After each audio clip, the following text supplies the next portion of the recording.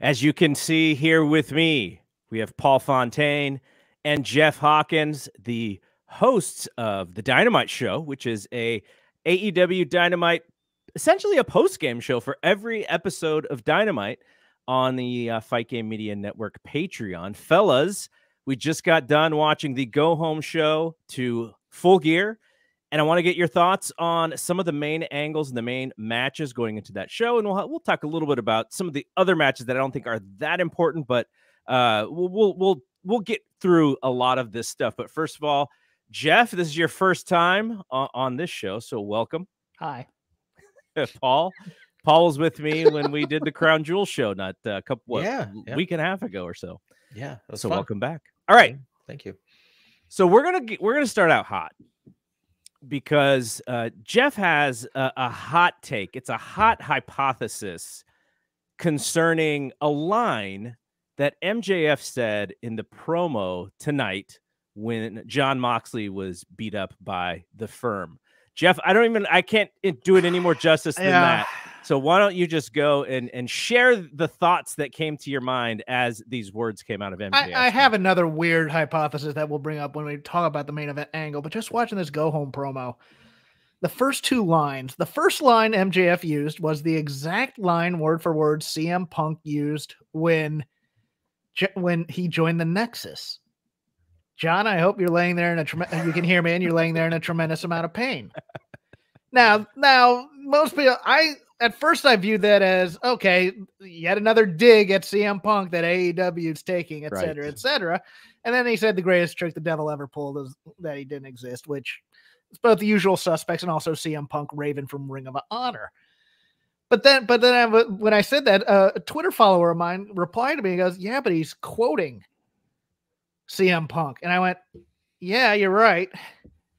What if this is hot? Rubber room time. Yeah, no, I get that. What if we've all been worked in some way? What if this has all been a tremendous work to believe that CM Punk's never coming back to AEW?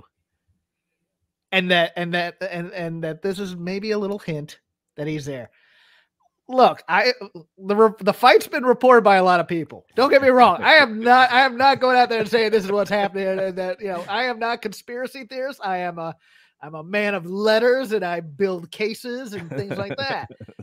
But it was just one of those things where it's just like, boy, wouldn't that be something if the devil that we're thinking doesn't exist is actually CM Punk here. And that's just it. I mean, I think people would turn on Tony pretty quickly if that happened. Trust me. Yes. But it's just something clever to think about. I got far more out there. Well, the thing that I like about it is the takes that happen on Twitter. Like, people will put these clips of matches where certain wrestler's favorite wrestler, and then he kind of does a spot out of a famous match, and they compare him. They go, oh, look, and like when we were younger, like, we may have like called it out, but we just had our VCR tape, and we're just telling ourselves that this stuff happened, and people can share it with all their Twitter followers, and then it goes viral. So all that stuff is great, and that's why I like the take, because it is something that can kind of fester out there, and then it kind of creates a little bit more of an intrigue. And I will say, this is coming from my heart, what you just said is way more interesting than what they did for 2 hours tonight. No, the internet is undefeated in terms of interesting angles and putting things together. Like, there's nothing better than when AEW just drops a storyline. They go, no, it's long-term storytelling when they remember it. And it's the internet has lots of fascinating theories, and it's like being on the old television with pity message board where it's like, man, what do you think is going to happen at the end of Breaking Bad? Well, I think Gus Fring is going to go and blah, blah, blah, blah.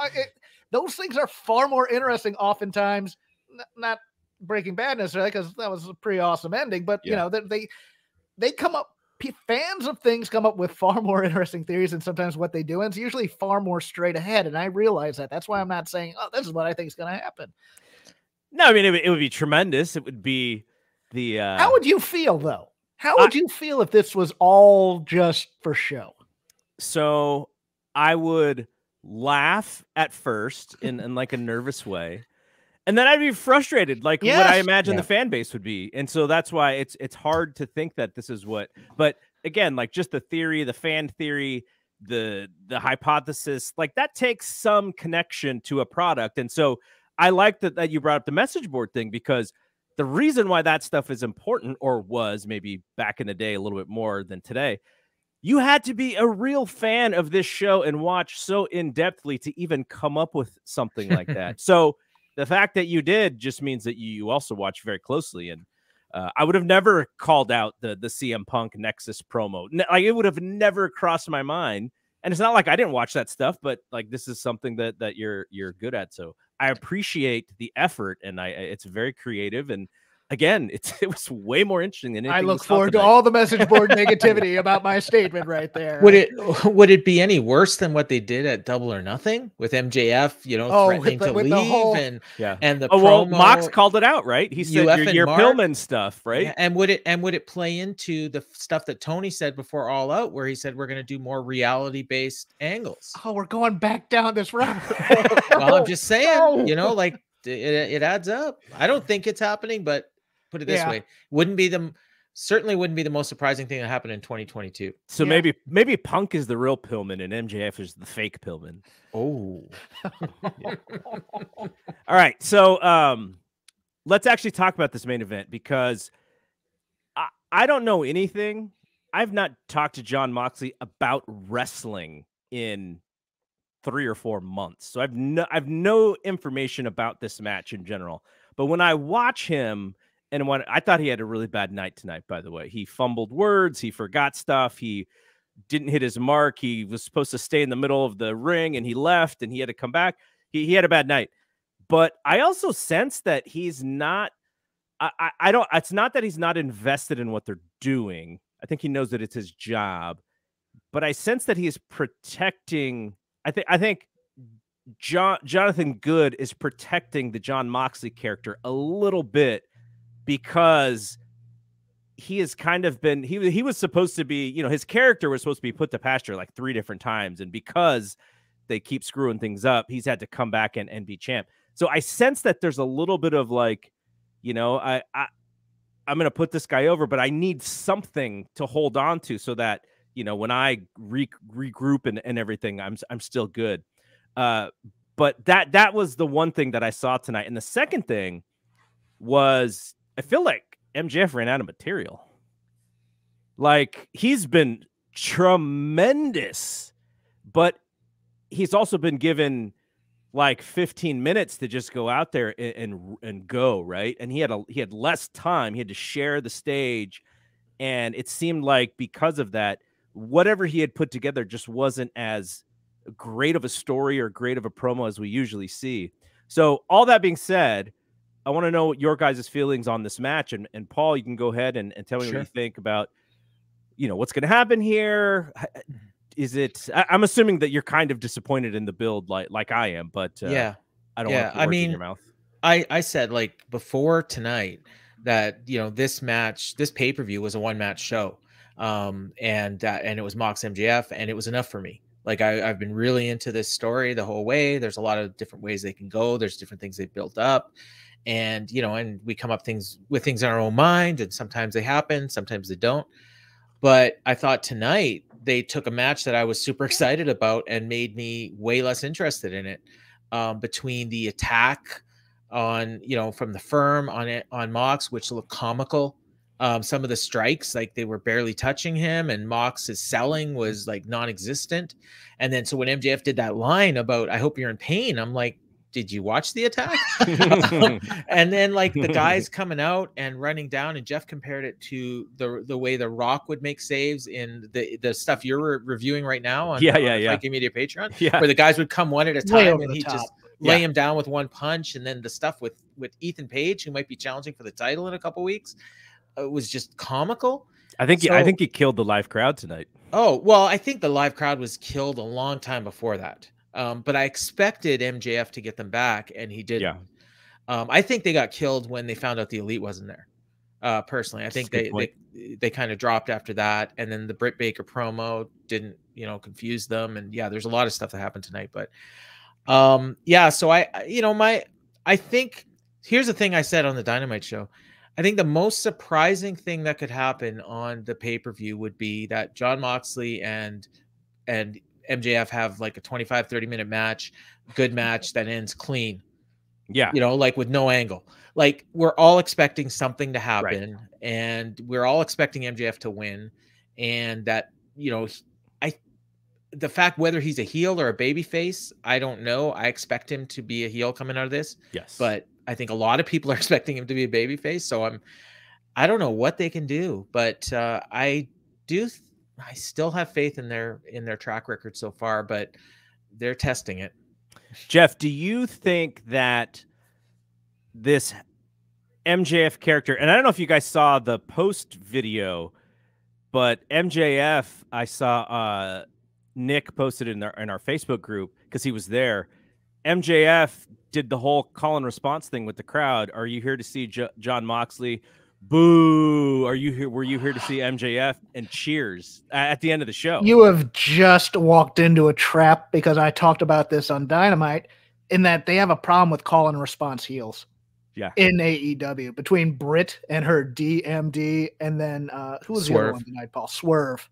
Whose house? Swerve's house. They have a real problem with this, and it ends up turning people.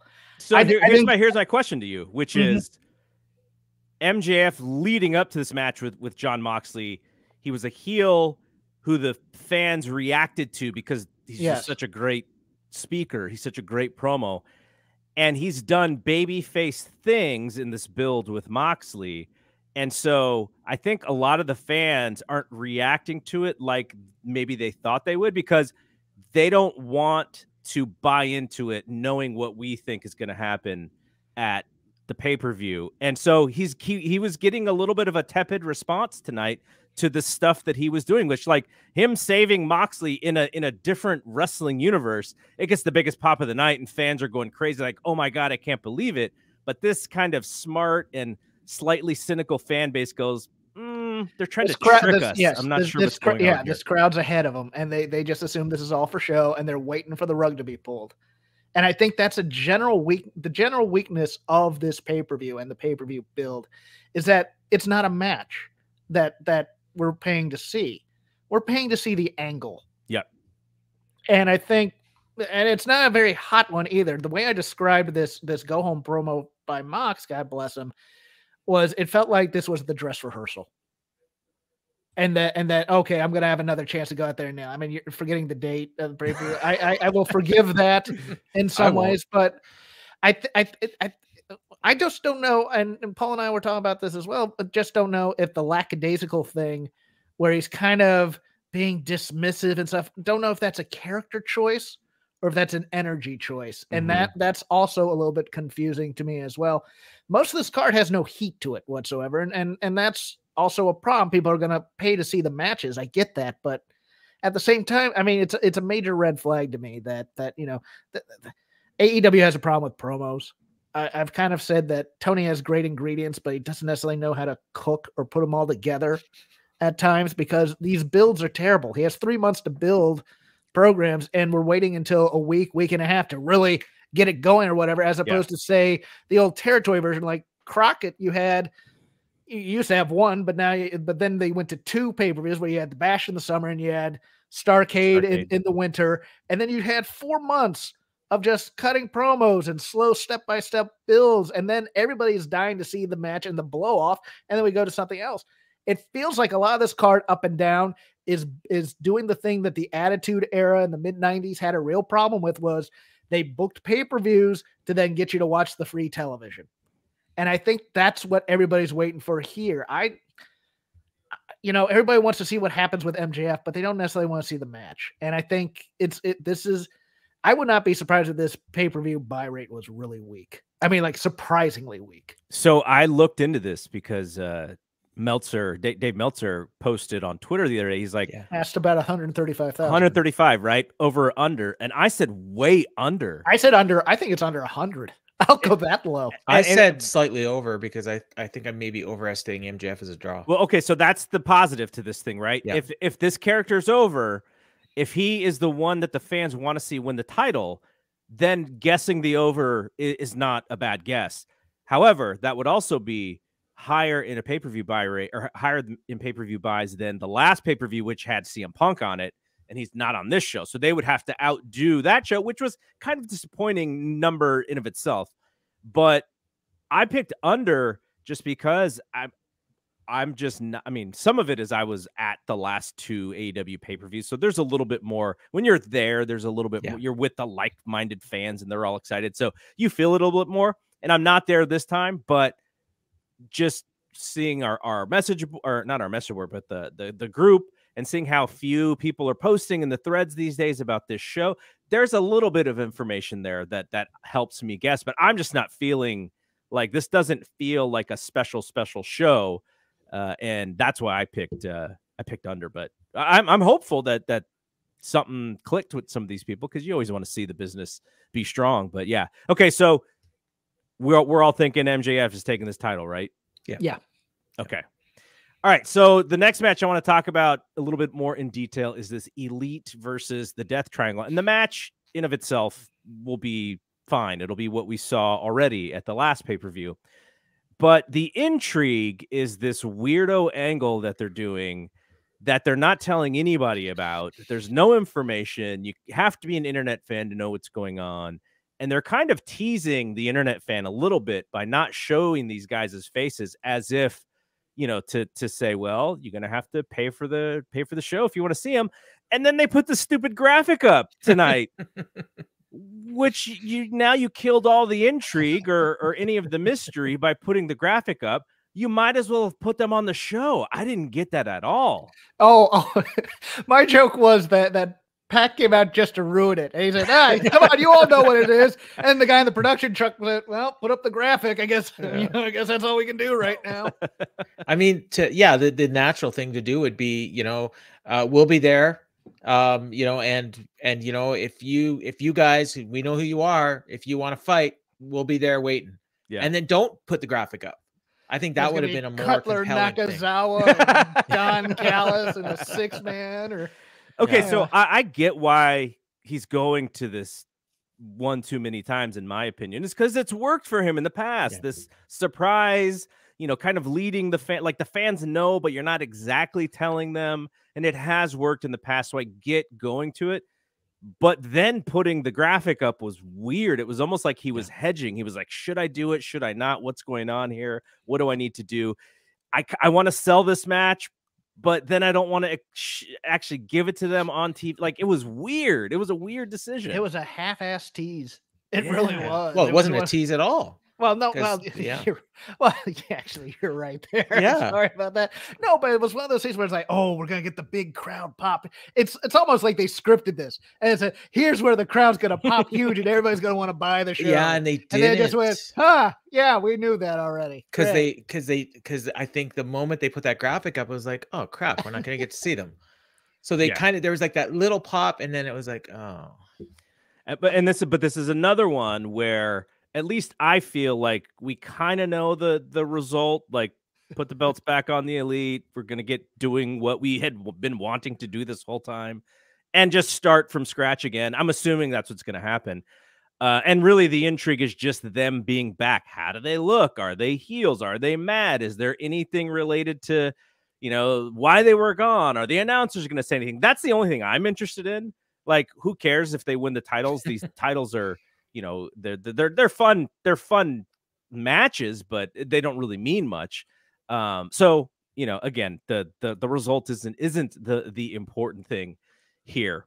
I had forgotten that was the match on the last pay-per-view. So that's 2 matches on this show that we saw at the last pay-per-view. Yes. Yeah. All right. So quick hitters here, because this is important, at least to me, because I think the Acclaimed are. Oh, wait, can I get my pick on this thing? Oh, sorry. It's got to be a great match where the Lucha Brothers are going to give a lot to, right before Pac hits Phoenix with a hammer, and then everybody's going to be disappointed by the ending. Okay, there you go. Yeah. All right, so then the Acclaimed against Swerve in Our Glory for the tag team titles. The Acclaimed are unique in that they gave them the ball and they were like, run. And there's a lot of other young talent who they've been like, you're going to get this far. We're not going to let you go. But the Acclaimed are not that. They've actually, so I feel like, they're even, I heard, I think Dave mentioned that, their stuff was doing a little bit better ratings wise than some other stuff. So that's a positive thing. I don't even care because I just like the fact that they're this homegrown team. We haven't been beat over the head with these guys over the last 10 years, like some of the other wrestlers on this, in this company. But, the thing about this match too is I think we expect an angle coming out of this match too, right? Like there's some Swerve and Keith Lee stuff that people have been thinking that's happening for the last like 2 or 3 shows, and it hasn't happened, and maybe it happens here. But this is the rematch of their great match, right? Or not the rematch, like the rematch to the rematch, I think. It feels like the rematch to the rematch to the rematch to the rematch. It's been a 50-50 build like up in Stamford, and it's been the law of diminishing returns ever since that first hot match. Now, good for the Acclaim. They're kind of AEW's New Age Outlaws, and there's a problem within that, is that they're a very entertaining, very over group, but you got a lot of teams in there that are very, very good. And it's like, and so you get this kind of fan base asking, well, why are they holding on to the titles when these other teams are so much better than them? Yeah. I'm not sure they're asking that yet, but I think it's getting there. Yeah. It will get there. There will be a point in this run where the fans turn on them a little bit. Yeah, where they beat FTR clean as a sheet or something. Right. And everybody goes. Well, the thing that I'm seeing is that they're making a choice right now of writing Billy Gunn out of these matches at the start of the match. They've done it twice in a row now, and it's kind of killing the crowd because they want to see Billy. They want to chant, "Oh, Scissor me daddy." Yeah. And then, they tried it tonight and it didn't catch. And so the matches themselves don't have a lot of heat. I don't think they'll do that at the pay-per-view. I think we're going to see a very different crowd on Saturday or Sunday. I hope. If they better. It better be a different crowd. This almost felt like a WWE crowd. I got to be honest with you. Well, there wasn't very many people. Nick said 2,000. That's what his guess was, and there was lots of photos were there tarps. Yeah. Well, it was. I don't know if it was a tarp or not, but you'd see like the bottom section, and then as it went up, there was like nobody there. So okay. So what do you think they're gonna do creative wise? Who wins this match? Do the Acclaimed keep the titles? Do they switch the titles so that we keep this feud going? It doesn't seem like that's the best case because, like Jeff said, there's so many tag teams that can be the next match. I think the Acclaimed win clean, and there's dissension teased, but we don't actually see the breakup until maybe Dynamite or sometime after. No, I think they do that here. I think probably like Keith Lee ends up costing Swerve the match, and then they just do the breakup here. Yeah, that Swerve and Keith Lee match, I'm not too sure about that when it comes. The follow up, it reminds me of Hobbs and Starks, which gives me bad memory. I'd be here for Keith Lee turning full on heel here. That's what I thought too. That'd be the most interesting choice, I think. So the two of them as a heel, and maybe like they actually win the belts. No. Oh, they don't win the belt. They don't win the belts, but Keith Lee just decides the hell with this. I'm going full heel. Yeah. That'd be cool. What is his catchphrase? His one word. Indubitably. And there you go. I wanted to end that with the word, but I forgot it. Okay. It feels like it's Jamie Hayter's time. Yes. Yep. What do you think, Jeff? It's AEW policy to miss the guy's off ramp and then try and come back to it. But here we are coming back to it. So yes, you got to do it. You got to do it here, especially since you're turning Britt babyface. Yeah. Well, or Britt's turning herself babyface, or maybe Soraya's turning everybody else babyface. It's all of that. But yes, it's the mixing pot of stuff. Tony, look, I don't Britt know. eliminated all doubt tonight. all these big surprises that they've gotten from the other company, and not a one of them is taken because of the treatment of them. And now they're all turned. I mean, I think Tony may turn heel eventually here down here too. We already just turned Athena. Soraya's doing her own good job of turning herself heel, and now we got Tony doing it. It's just, Tony Ruby hasn't been next. anything as a champ, and we were all excited for her to come in and finally have a shot to do something, and it's just there, man. Okay, so we have this ROH title match, and since Paul is the historian, I'll let him go first. I think I don't like the fatal 4-way aspect of this match, but I think they'll make it so that it is a good match. I would have rather seen Jericho and Claudio, and maybe figure out something else for Danielson and Guevara, because they did those matches on TV already. But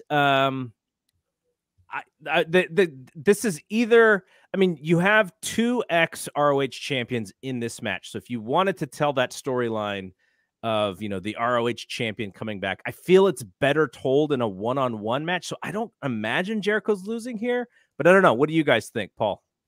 I'm going to steal Jeff's thought. No.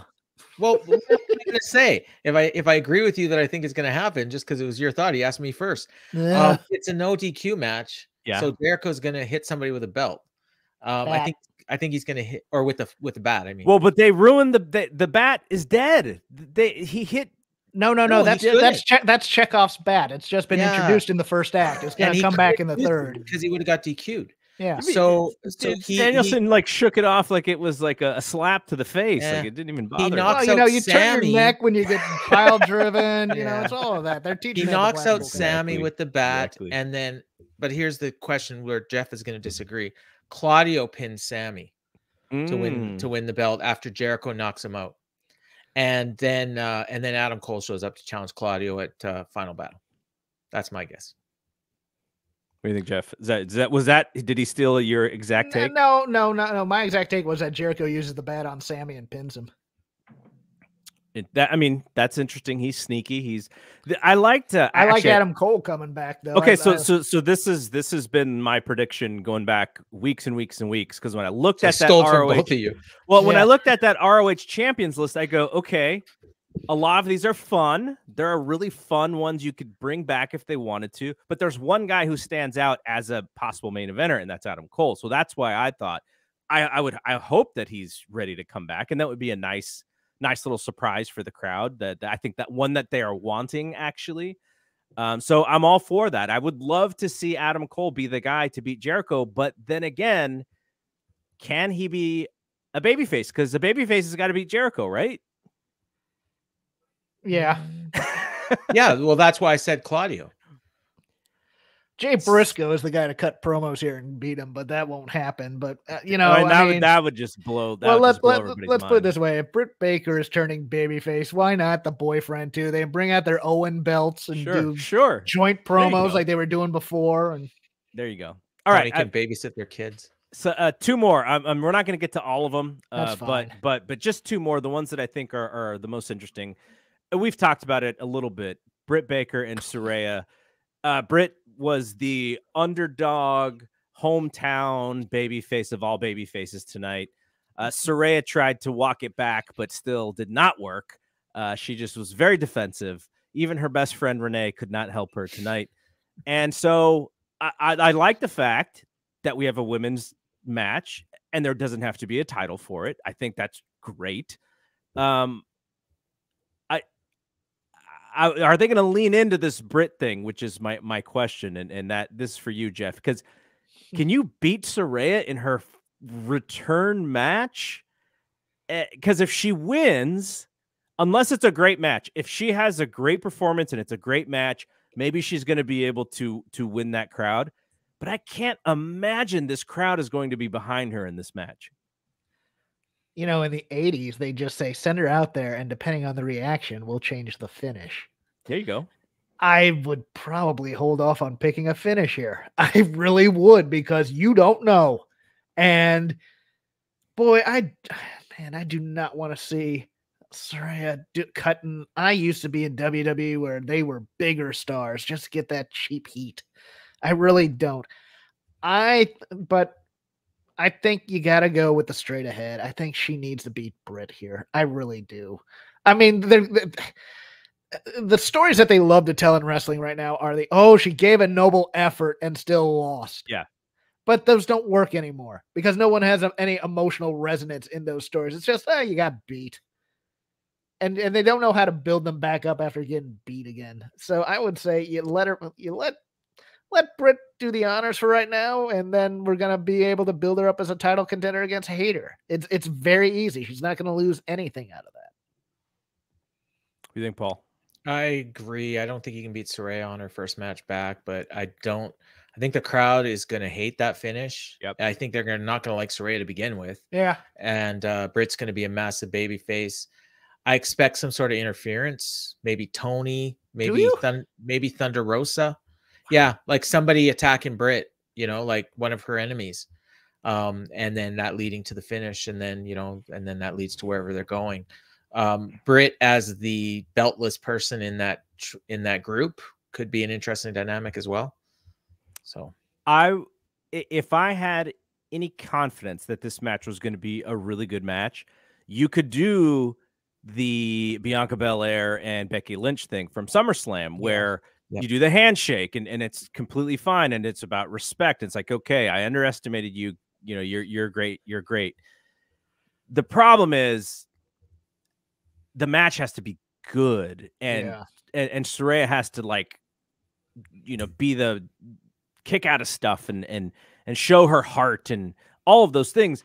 I'm not convinced that that's going to be good enough, but we'll see, because I'm sure they're thinking the same things we're thinking, right? Like this has got to be like they got a mess on their hands is what they have. Yeah. When you said Bianca and Becky at SummerSlam, I was thinking about the first one. Oh, the first one, just the punch, and then 24 seconds, boom. Yeah. Welcome to AEW, Magneto. Brad decks her and pins her, and yeah. All right, last one I want to go over, and this is one that I'm not going to be excited about this match. I'm not excited about the steel cage stipulation. I don't think it's necessary. My worry here is that the only reason the cage exists is so that Christian Cage can find a way to interfere and be even more of a dick than he currently is. And he said it on the was it him? No, it was Renee. It was Renee who said it in the video package tonight. She said it has to be in a cage so that nobody can get in, and it's just one-on-one, and she was focusing on that part, which told me Christian Cage is absolutely getting involved in this match somehow. And I'm not the world's biggest Luchasaurus fan. I think people who listen to me know that. And I am a big Jack Perry fan, but it's been rough as a Jack Perry fan for pretty much this entire year. I did watch some Pluto TV the other day, threw it on the 90210 channel. watched his pops. I was like, man, if he had the charisma of his pops, this guy'd be the top star in the business. All right. All that said, be more brooding, Jack. My worry is that Jungle Boy, even with a win, like he's not getting much here. So we're building to Christian and Jungle Boy. So I kind of think Luchasaurus is winning. I don't know. I don't even know really what to think, but was interested in what you guys thought. Can I go, Paul? Yeah, go ahead. I think that this cage match is building to Jack doing something crazy on the cage. Sure. Absolutely. Much like I use the example of Cody versus Wardlow and the Lucha Brothers versus Young Bucks.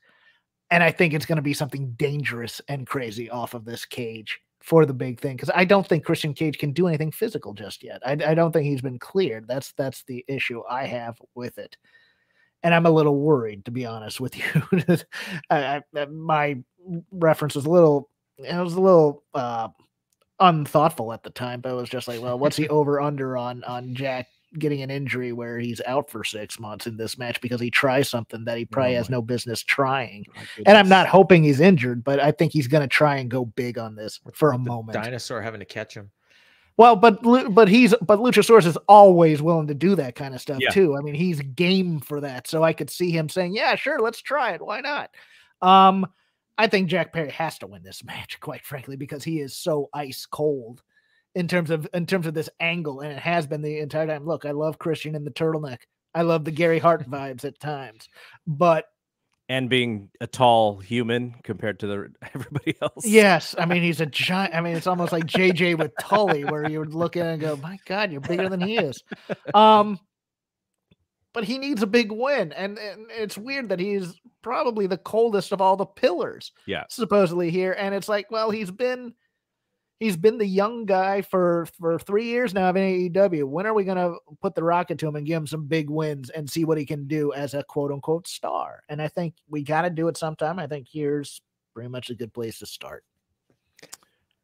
Go for it, Paul. I think his match will surprise people. I said on the Dynamite show that I thought it might steal the show. I think most people are expecting the trios title match to do that, but I just went out on a limb and said this. I hope nobody gets hurt. I definitely think there's a possibility. I also had a wild theory. I didn't say it on our show, but maybe this is leading to like a Tony Khan dream match of Cage on a pole. Oh my God. Did Jeff just leave? No. Don't even put that out there. We're already getting King of the Hill matches or King of the Mountain matches. Oh my God. NXT, so. Yeah. Cage on a pole. Christian Cage on a pole. My goodness. Yeah.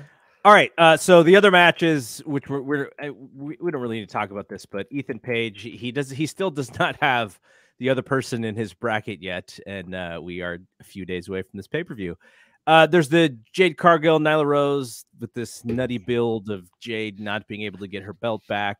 Yeah. And then there's the Jarrett and Lethal versus Sting and Darby Allin. They spent a little bit of time on it today. Jarrett only got to cut about a 15-second promo. He cut the Wayne Bloom promo. I'll handle this. Don't wind me up. But I think there will be intrigue there. You'll get that. Oh, I think this match steals the show. I think Crazy Sting's gonna jump off a balcony, and I think Lethal and Darby will be great. And Jarrett's been saying his prayers and eating his vitamins, and he looked good in the Flair match. I mean, Flair was the problem in the last Flair match. It wasn't Jarrett. He's been over. Jarrett's gonna bleed. Yeah, that's what he's gonna do. He's gonna bleed here, and it's gonna be pretty good. I think it's gonna be far more interesting than people give it credit for. We said this was the best built match on the show. Yes. I don't mind it at all, as long as it's kind of a special thing and Jeff Jarrett doesn't become a weekly character. But we'll see. I don't know what I expect to happen, but I think it'll be fun. I think Sting's gonna slam somebody. That's what's gonna happen.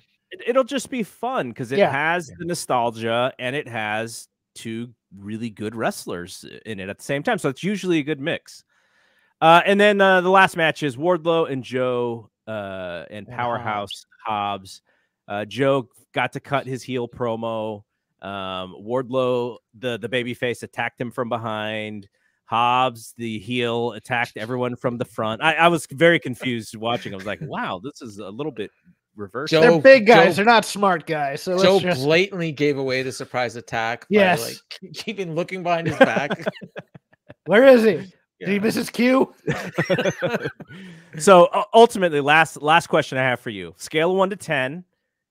What is your interest going into not Sunday, but Saturday? 4. Wow. That's amazing. That was my first instinct as well. Mine's a 4. That tells you for two guys who watch every single episode of Dynamite in heavy detail, you guys are watching for stuff that people who aren't taking notes and doing a show aren't catching. So that is not a good sign for me. I'm a little bit higher, but I get it. I completely get it. If I wasn't having friends over on Sunday night or Saturday, sorry, I'm screwing up too. If I wasn't having friends over on Saturday night and it wasn't like wrestling night, I don't know. I wouldn't say it's skippable, but it's not quite WWE non-Big 5 show where I'm like, oh, like I'll watch it at some point in the evening on in the background. Though those shows are getting a little bit better. But yeah, it feels like $50. It feels like all these matches are going to be a bit overbooked. Yeah. If you had asked me, and you saw the post that I did in the Fight Game group earlier in the week when AEW sent out the official card, I was a lot higher on it 3 days ago than I am today. So I would have probably said 6.5. Yeah. He cooled down on the go home show. Yeah. Big time. Yeah. Big time. Yeah. Not good, but maybe they will over deliver. That sometimes can happen, and then people forget about the entire build because they like the show. Yeah.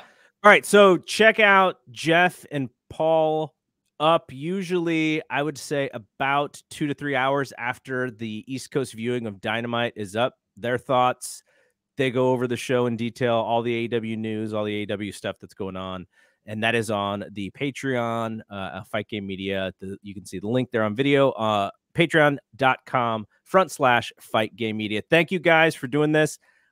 In the future, I would like to do this again, maybe for other big shows, and we can kind of do little previews like this. All right. So for Jeff and Paul, I'm Double G. We'll see you when we see you. Peace out.